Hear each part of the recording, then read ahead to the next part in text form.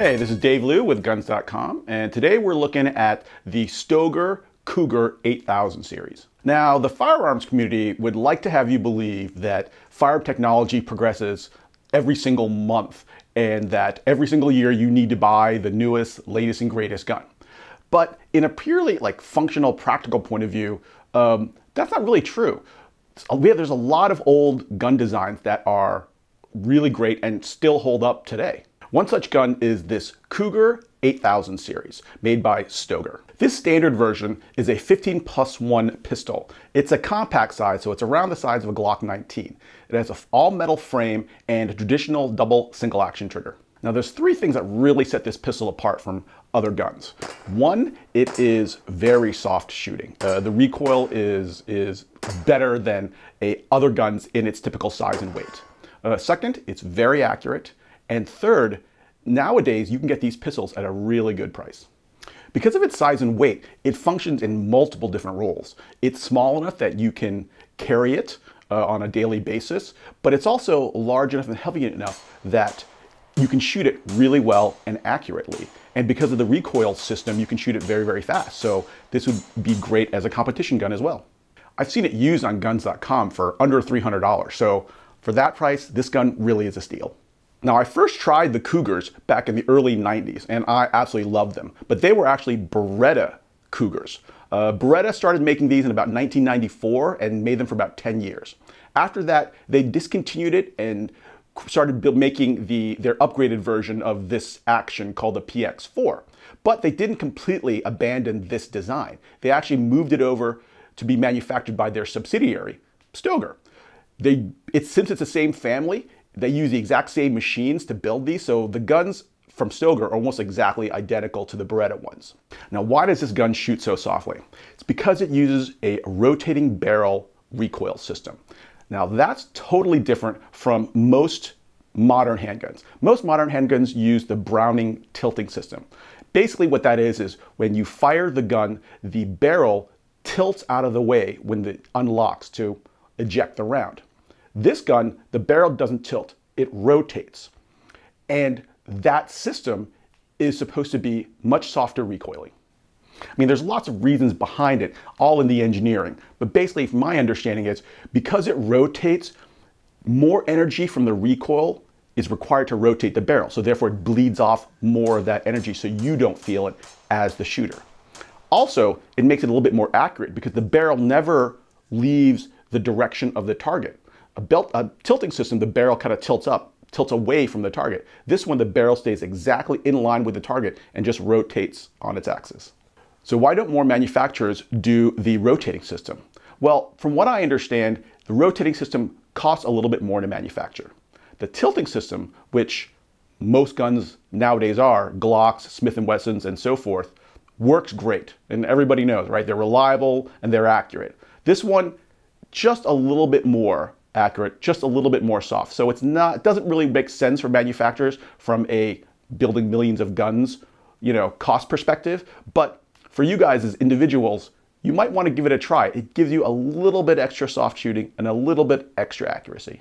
Now, another interesting feature of this gun is it is a traditional double single action trigger. Back when this gun was designed, that was much more popular. Now, most pistols are striker fired, and you get one consistent trigger pull every single time you shoot it. This is a little bit different. The philosophy behind this is your first trigger pull, if you're in a defensive situation, you want it to be a little bit heavier so that you don't actually accidentally pull the trigger. So the first trigger pull is double action. It's a little bit heavier, and it basically pulls the hammer from an uncocked position all the way to a cocked position and then releases. Hence the double action. It does two things, pulls the hammer back and releases it. After your first shot, every subsequent shot is single action, meaning that it's in the cock position and you only have to press the trigger pretty lightly. The trigger pull isn't hard to set off those single action shots. So first trigger pull, a little bit heavy. Every shot after that, much lighter, much smoother. Now, when I started shooting, most guns were traditional double action, single action. So I cut my teeth on this type of trigger system. I'm pretty good at it. I have no problems using it whatsoever. But for a shooter who's grown up with single action or striker fired guns, it might take a little bit to get used to. There is a bit of a benefit though. if you get good at pulling a double action trigger, every other trigger is easy. So in a sense, I got better at shooting other guns because I had to learn on a double action trigger. Another thing to note on the Cougars is that it has a manual safety. Now this manual safety is actually slide mounted, not frame mounted like a 1911. Personally, I love guns with external safeties because I carry appendix and I like to have a manual safety for that added bit of safety. However, there's one interesting thing that most people get wrong on the slide mounted safeties. Most people incorrectly engage them. Because of the way it looks, a lot of people feel that they have to swipe up, move their hand out of position and push up on the safety. That's actually the wrong way to do it. You can swipe your finger down across the safety and disengage it, just like you swipe down when you're disengaging in 1911. The motion's the exact same and it was designed that way. But for some reason, most people, when they see it, they think they got to swipe up and that's a weird motion, but you don't really have to. Swiping down, just like a 1911, will disengage this safety. All right, let's talk about accuracy and reliability.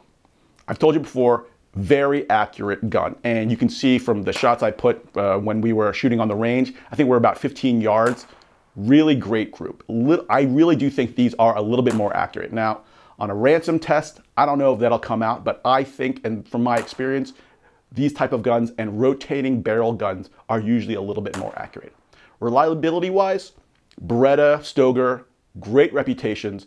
These guns were developed in the heyday of the Beretta M9 and have great reputations for reliability. I had no problems whatsoever. Now, over the years, Beretta came out, and now Stoeger have lots of different models of this Cougar. This one is a standard one, which is 9mm and with a double stack magazine and kind of a full hand grip size. But there are lots of other ones that you can get, and they're the different model numbers.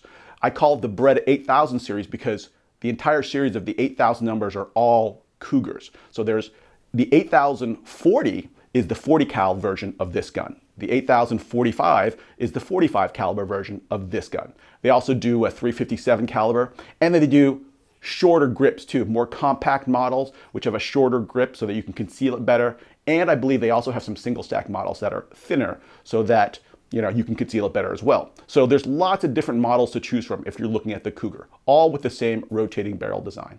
Now, some of the downsides of this pistol is one, the accessories. It's an older design gun, and back in the 90s, there weren't as many accessories available. So there's not as much stuff to kind of put on and modify for this gun. Holster-wise is probably the biggest issue. Not too many holster manufacturers still make holsters for the Cougar. There are a few out there. The way I got around it though is because this is not my gun, but I still wanted to be able to holster it. I used a Filster floodlight. This holster doesn't go off of the gun model, it goes off of the light. So when I attach my Streamlight TLR1 to this gun, that holster basically holds any gun with the Streamlight TLR1. So because I put the light on this gun, I was able to use that holster. But there are other options out there if you decide to get this gun.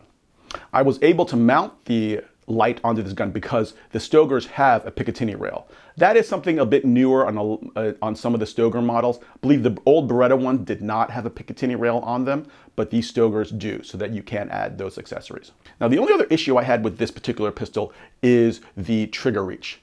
Now, personally for me, the distance that you have to pull the trigger is a little bit short. That's basically distance from the back strap to the trigger pull.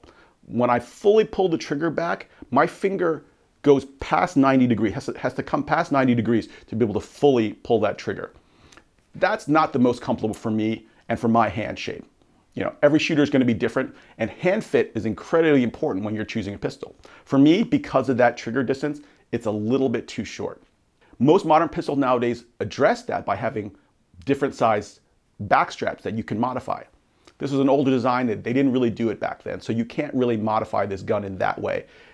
The shape of the gun is pretty much, standard on all the guns. So therefore, you need to go out and try it. If you want this pistol, you're gonna have to pick it up and give it a feel. So you won't really know if a gun is for you until you've actually shot and tried it. So that's why I highly recommend, if you're interested in a gun, go out, go to a range, see if you can rent it, see if you have friends who have ones that you can give it a try. Even go up on the internet. I know lots of guys who are more than happy to show you their guns and let you try them out. So before you buy, I highly recommend fitting the gun into your hand and shooting it a bunch of rounds before you decide what to get. So in conclusion, I think the Stoeger Cougar 8000 series is incredibly underrated. For the price that you can get it for now, it is awesome. It's reliable, it's accurate, and it's soft shooting, and you can do a lot with it.